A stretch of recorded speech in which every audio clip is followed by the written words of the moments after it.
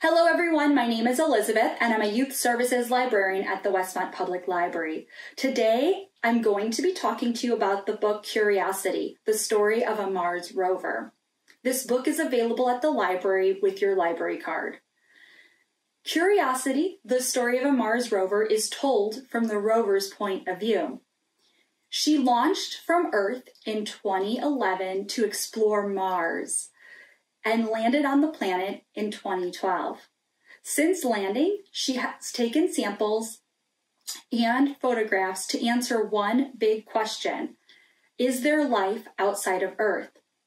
Enjoy full-page illustrations that explore the history of our space program, diagrams that feature different technology in space travel, and even the 7 seconds of terror the scientists felt waiting for her to land safely on Mars. The drawings feel futuristic and really capture her story in this wonderful book. What will be our next adventure in space? Thank you for listening today. Please subscribe to our YouTube channel for more book talks like this. Have a great day.